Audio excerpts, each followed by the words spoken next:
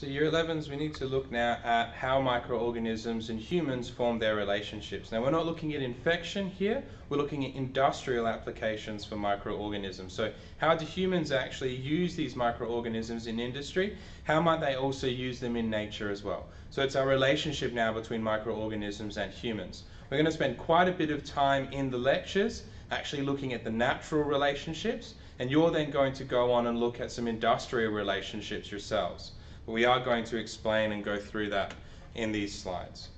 So with our first slide that we've got, or second slide that we've got here, we're looking at microorganisms. We're talking about different shapes and different sizes. Now really what we're talking about here with those differences are the different groups that they sit into. So you can see on the screen behind me here, on the slide behind me here, we've got our bacteria, we have our protists and our fungi. Now the bacteria are our prokaryotes. So those are those simple cell organisms, those single cell unicellular organisms. They don't have a nucleus, they don't have any membrane bound organelles. They are quite simple. They have a range of different shapes, range of different sizes. Our fungi are like our yeasts that we use to make bread and beer, and our protists are our algae and seaweed. These are organisms that are becoming more and more important in our industrial uses, and we'll talk in a moment about how important they have become. But because there's so much variety in our uses of bacteria, whether it's natural or industrial, we need to consider what they actually need to survive. So if we go to our next slide here, we can see that these microorganisms, they have their own requirements. So there are some requirements for nutrition. Now nutrition doesn't in this case mean a requirement for energy. It's talking about that material requirement that we had earlier in the slideshow. So it's the need for certain sorts of ions, certain removal of wastes as well. So that comes under this nutrient level of waste requirement.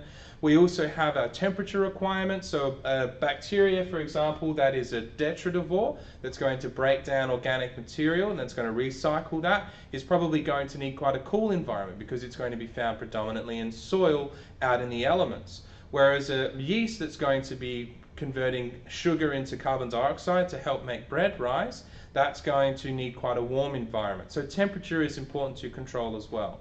We also need to consider pH. pH affects how permeable the membrane is, so the higher or lower the pH is within a certain range, the more difficult it is for the cell to survive.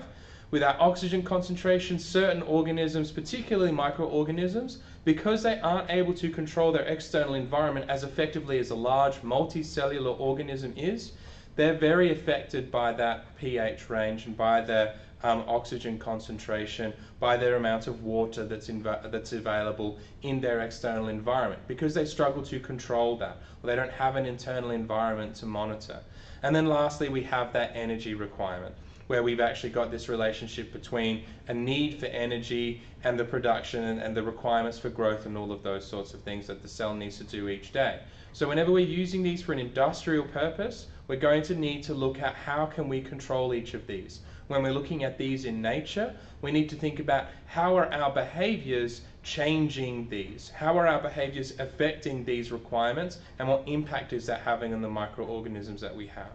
Over the next few slides, we're going to be looking at these biogeochemical cycles, the carbon cycle, the nitrogen cycle, and the phosphorus cycle. And we're going to see some examples of how human behaviors can alter those.